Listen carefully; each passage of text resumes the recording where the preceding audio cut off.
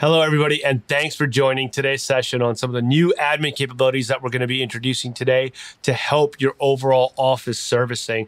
My name is Amesh Mansakani, and I'm a program manager within the office engineering team, focused on helping organizations like yourselves be a lot more efficient with staying up to date on the latest version of Office. So that's kind of the topic for today, and being able to ensure that you can stay up to date by leveraging some of the new capabilities that we're introducing in today's session, where you can get better insights, more control over your Office apps, as well as being able to offload some of those burdens of being able to update on a monthly basis, while being able to ensure that you could see the overall health and performance of those apps, not just during a deployment, but throughout the overall life cycle, and that's between deployments. So let's kind of jump in to first really understanding why are we really focused on this. And that's because based off the number of research that we've done internally, we've seen about 41% of organizations are really having a hard time keeping up to date on the latest version of Office. And what I really mean by that is I'm talking about those who are trying to keep up on on the current channel or the recently announced monthly enterprise channel. There's a lot of manual process that is being introduced, even though that they are trying to get those updates.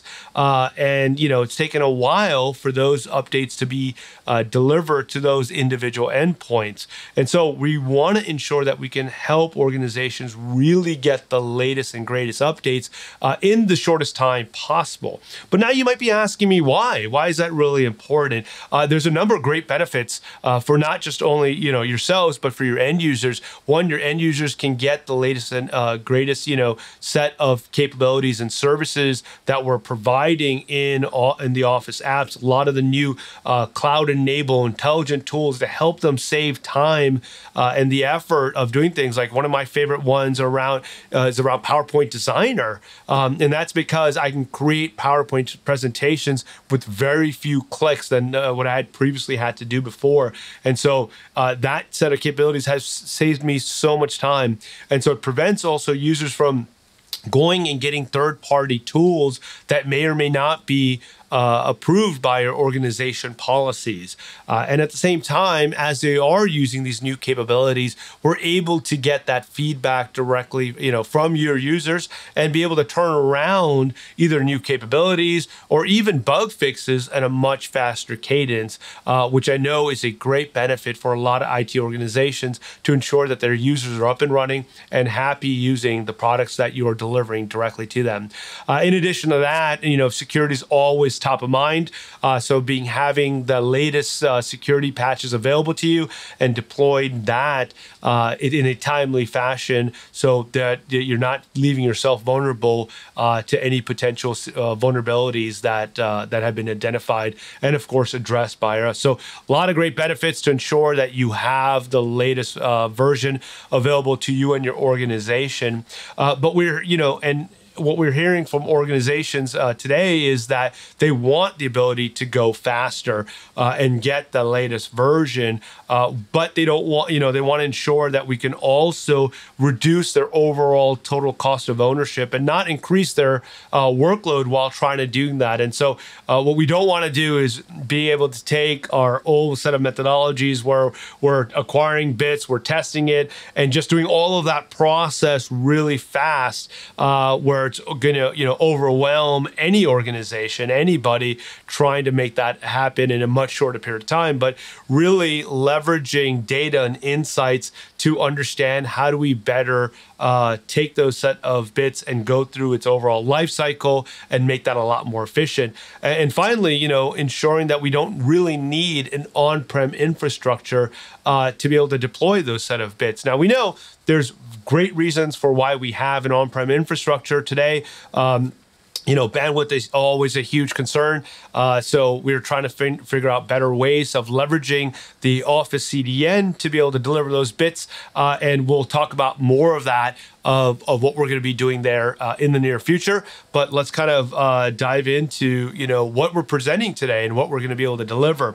So as I mentioned, we have three key things that we're delivering, and leveraging, anything that we build, leveraging those three areas that I presented just a second ago, where we're saying is, how do we provide you with the right set of insights as well as control over your organization in an easy and really efficient way, where you're not building scripts or being able to do things in a more complicated way that I know a lot of organizations are really faced with today. So we'll talk about that and talk about some of the capabilities that we're going to be introducing today, as well as then being able to, leverage some of that predictable cadence that the recently announced monthly enterprise channel is providing, and being able to, automatically service those to those devices while still maintaining that right set of insights and control that every organization really wants to see. And finally, we'll deep dive into some of that, health information, where you could see how things are going. Like I said, not just as you're doing deployments, but even between deployments, to ensure that any other environmental changes that are occurring within your organization aren't affecting the overall behavior and performance of your Office apps. Now, just a quick recap. I kind of mentioned it earlier about the new monthly enterprise channel. It is something that, we've been seeing a tremendous amount of positive feedback from organizations where they are getting that higher predictability, where it's delivered every Patch Tuesday with all the capabilities that, are available in the current channel, in addition to all the fixes, security updates that are available to you. And then, there's that semi-annual channel where it's mainly reserved for a lot of the highly critical set of devices or those set of apps that just, cannot afford to have those changes. And we're getting a lot of great feedback for those users who want to see faster updates, newer features, faster fixes coming in. And so that's why the monthly enterprise channel was developed and introduced earlier this calendar year. Now, let's kind of really dive deep directly into what are we announcing today. We're announcing a number of new capabilities. And so the first thing that we're doing is providing you with the right set of insights and control for your organization. We've enhanced the way the click-to-run service, which is being delivered in the Office apps, to be a lot more intelligent, in the sense that they're delivering insights directly to our service, which I'll show you a better demo today, to give you things like inventory. And in an inventory, it's not just going to be a table of, rows and rows of information about every single Office device that you have there, but really giving you insights that help answer your commonly asked questions. Things like, how many versions of Office do I truly have in my organizations? Which ones are out of support if I have a lot of them, or if I don't? Are there any how many Office apps do I have by channel, or do I have a significant number in the semi-annual, the monthly enterprise? How is that distributed within my organization itself? How many are 32 versus 64-bit? And finally, what are the total number of actual add-ins within my organization that I have? And this is just the tip of the iceberg, where we're going to be able to give you a lot of information over time. But that is what we're starting with. And I think it's really helping organizations understand where they're at from an inventory perspective. Now, taking that beyond just inventory, but really giving you a nice report that says, how well are you doing from a security posture standpoint? Are you delivering the right set of security updates to all of your Office endpoints? And are they getting it in a reasonable amount of time? This is something that we are introducing here, and we'll show you exactly what that looks like once we get directly into the demo. And finally, giving you some of the set of controls where I can now manipulate those Office apps by taking a version, by manipulating the version of it. I can go back a version in the event I need to restore to a last known version for any particular reason, move those Office apps to different channels, and again, different versions by group. We'll be able to do by Azure AD group as well as individual users, and ring fence those multiple devices, by a particular user. Again, jump right into the demo, and why don't we actually just get right into it and show you what I mean by this. Now, everything here that I'm kind of talking about today is going to be available in the Apps Admin Center, and you can get to it by going to https://config.office.com. This has already been used by many organizations around leveraging and creating new Office configuration files for net new deployments. But once I sign in here, I also have the capability of doing things like being able to do policy management and being able to look and assign those group policies in the cloud, if you will, directly from here. But really what I'm going to be focusing on today is diving into inventory. Now, those of you who have not yet gone to, the Apps Admin Center, there's two ways or two critical things you'll need to know. One, you're going to need either a global admin role, or you're going to need to have the Office Apps Admin role to be able to sign in here. And once you do, you'll have full access to be able to do everything that I'm going to be showing you today. Let's dive directly into it. Now, first thing I mentioned was the inventory. Inventory, again, is all about providing you with the most commonly asked questions and then being able to slice and dice as you need to get more precise answers as you see fit. For example, first thing is, in this demonstration, I got 12 Office app builds. Like, that's a lot of builds. How do I deal with them? Should I be concerned? Should I not be concerned? Well, you could see already there's a number of unsupported builds. These are the ones that I truly have to be concerned about, right? I have 750 devices. I can go dive into it. Again, see not just the build numbers, but being able to see if they are supported. You could see these are the ones that are not supported and what channel they actually belong to, and being able to see the number of devices that it's being affected. Clicking in a little deeper here, these are all the devices now that I can go ahead and export if I need to, or be able to take action to be able to get them onto the right. But quickly, within a few seconds, I was able to identify these 750 devices that were truly not on any supported build that was out there. The other thing that we are going to be showcasing here is that pivot by channel. Right? Maybe we're looking at from a channel perspective, how many devices I have on each individual channel. You could see I can jump into any one of these. I'll go in the monthly enterprise channel, and yet again, I'd see every device that is available to me, and it'll split them out by the individual build numbers that I have there. The next thing I have within my inventory is around, of course, the total number of devices, which is 20,000 in this demo tenant. There's a nice split between the 32-bit apps versus what I have on 64-bit.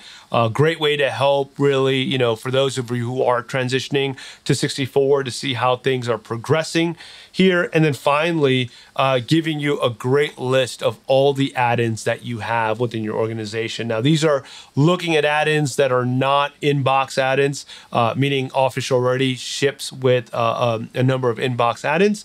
These are the ones that are either you've installed, acquired within your organization. So let's go dive into the CRM add-in, for example, where I'll see the total number of installs that I have.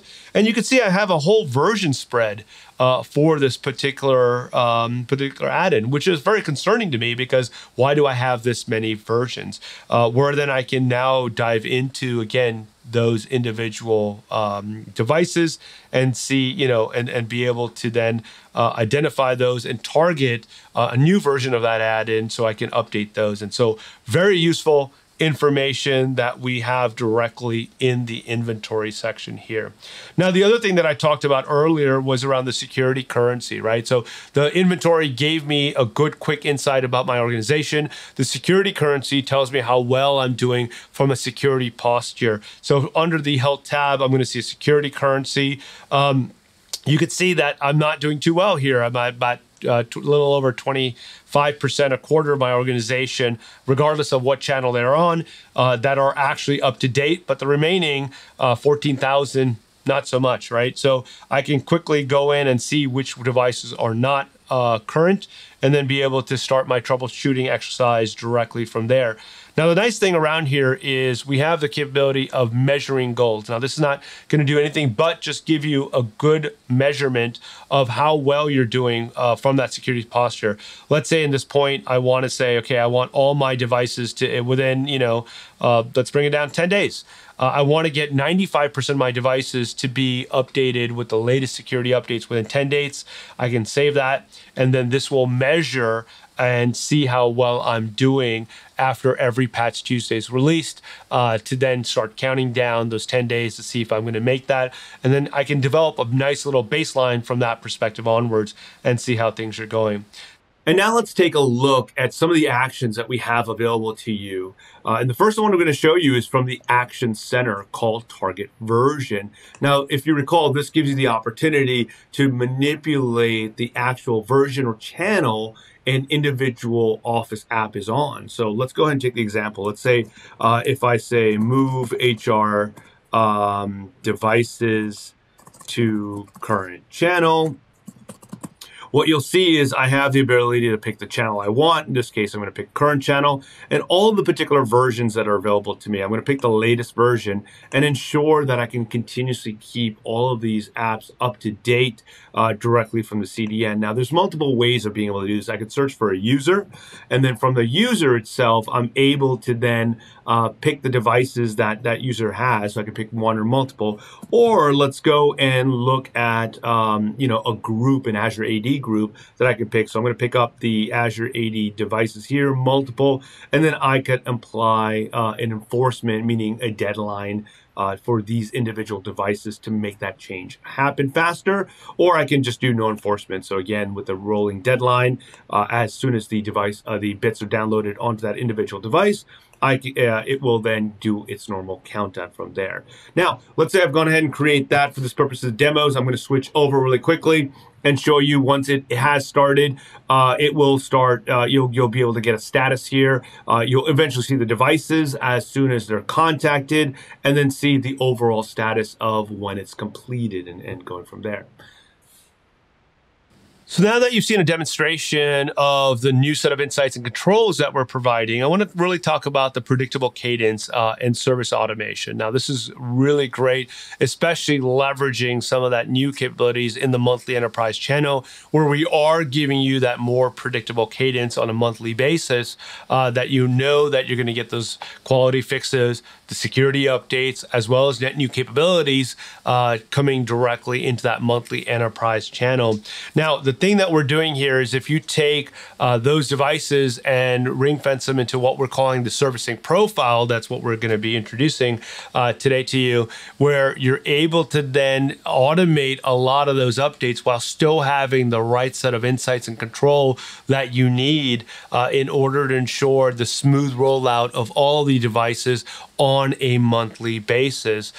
Here's a great example. I mean, this is great for those who have general purpose apps usage. And what I mean by that is if you take my device, for example, I have these applications, the Office applications that I use, Word for, creating and reading documents, PowerPoint for creating, graphics and these documents and presentations that for like the one I'm showing you today, just leveraging those basic functionalities that Office was created for, instead of the reciprocal, which is, more of that business essential leveraging of Office, where I'm using critical line of business add-ins, macros, and applications to generate IP.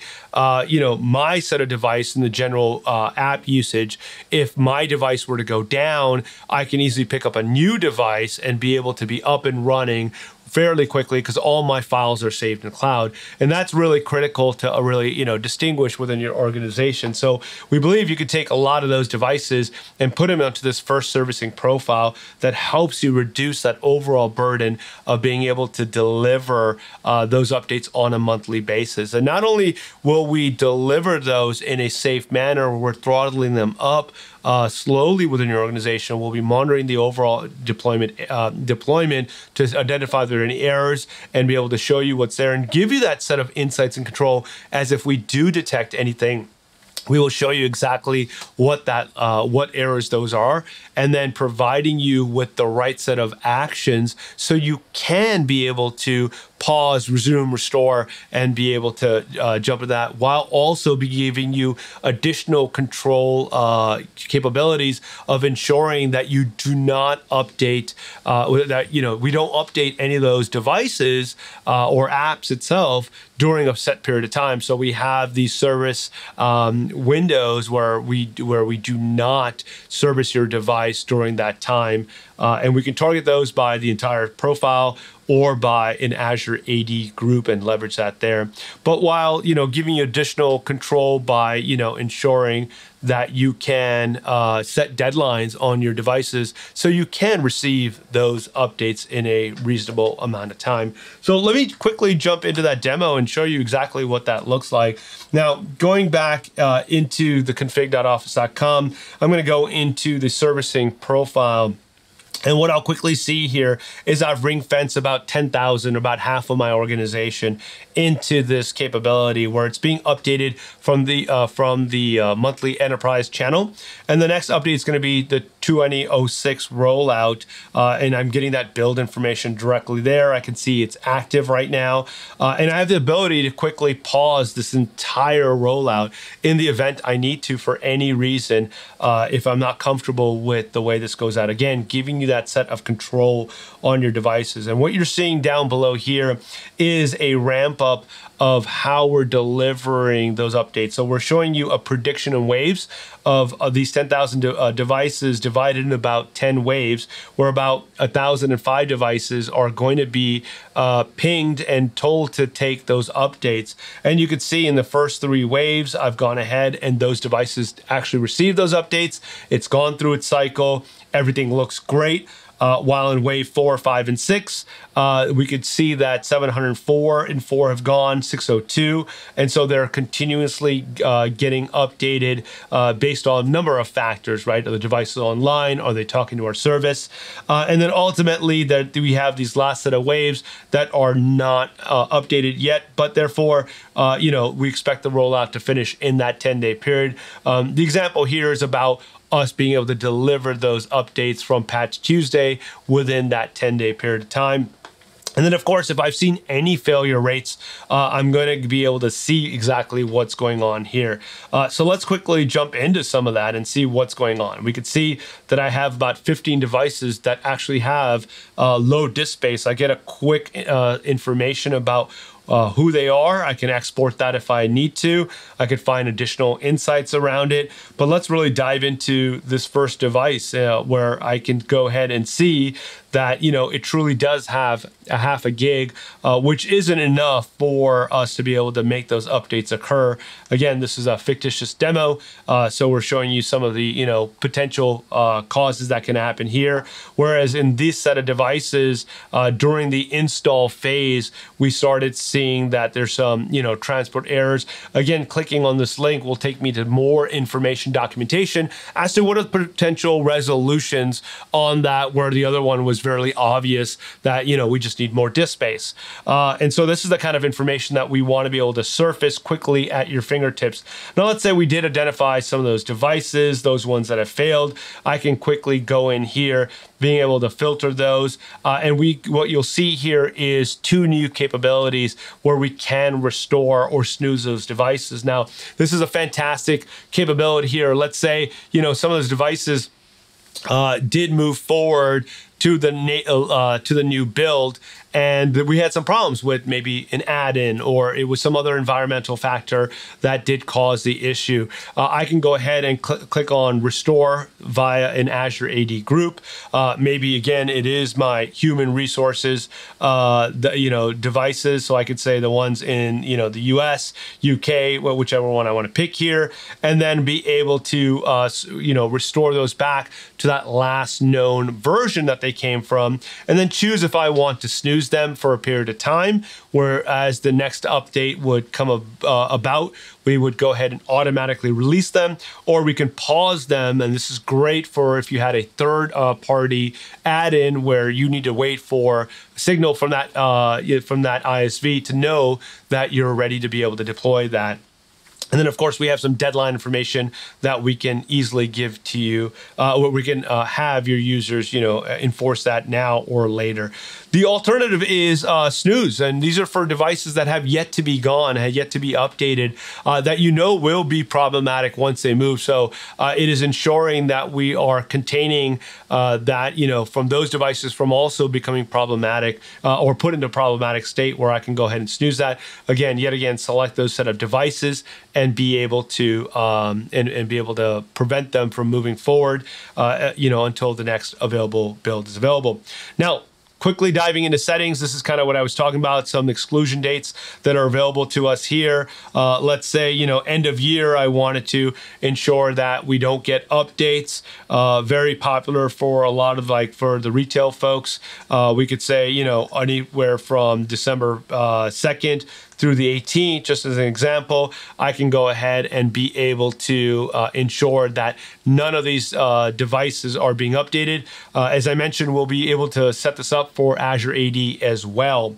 And then finally, the update deadlines, where we're able to, say, yeah, maybe I want every time the user receives the update, meaning when they download it, we're going to give them about 2 days of a rolling deadline so they can go ahead and get the appropriate prompts and go through the standard click to run capabilities for those deadlines to be done.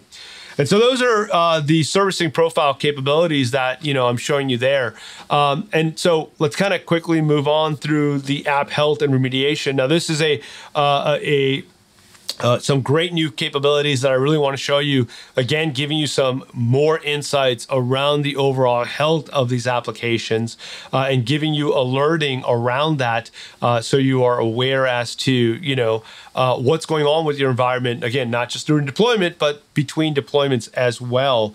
And then finally, there's other new capabilities around the OneDrive deployment report, so you can see exactly what's happening from a OneDrive perspective for those of you who are also managing the OneDrive sync clients. So you could see things like, how is your KMF rollout going, your known folder moves, or look at the overall health. And because we know syncing from that standpoint can be challenging sometimes, and being able to see that report directly in the portal is great. So and to get more information about all of this, we'll talk about it shortly after this session, but after this demo.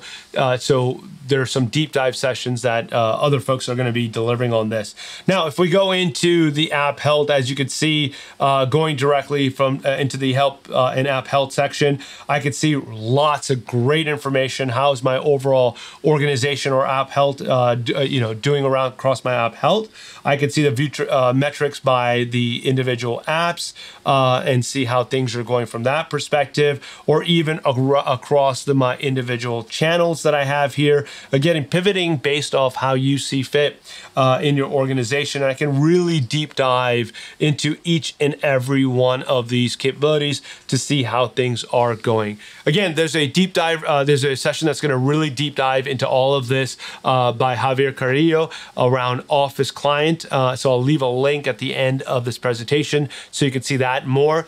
And then if we look at the OneDrive health capabilities, what you're going to see here, again, is to see how things are going within that, whether you have any sync errors, and how your overall KFMs are doing, again, giving you more and more deep insights into all of these. And there's a great session delivered by Gaia Carini and Carter Green, who are going to be talking about the deployment and config of the OneDrive sync. I highly recommend you check that session out as well to really get more information about all the capabilities that they're going to be delivering in that. Now, everything that I've showed you today, other than the OneDrive capabilities, are going to be available to you starting October of this year. We're going to be starting rolling out to all the different regions. So keep an eye out for that starting this particular October. And we're going to be continuously updating these capabilities so you can see more and more within the product. This is all going to be available in public preview. And then as we move forward and get some and get some feedback from everybody, we're going to be releasing that hopefully early next calendar year, so you're able to see those capabilities. Definitely keep in touch with us. We have a lot of great forums and venues to be able to keep in touch. We have the Office Insiders tech community, which you can speak to myself as well as other members of our team, where we're constantly sharing tips, tricks, and information on best practices for deploying. Also, send us feedback through the user voice channel. So a lot of great things. And of course, there's the Office Insider videos, which are available through YouTube. And of course, if you need to reach me directly, my Twitter handle is available here. So really excited again about these capabilities and features. I hope you enjoy them. Once you have them, would love to hear from each and every one of you. How is it working? How are things going there? Again, now here's the link that I mentioned. Learn more by going to this URL to see all the sessions that were available, as well as check out the 2 sessions I mentioned about the Office client held, as well as the deploying and configuring the OneDrive sync client. So I think that's going to be great. Again, hope you enjoyed this session. Thank you very much. Hope everybody has a great day.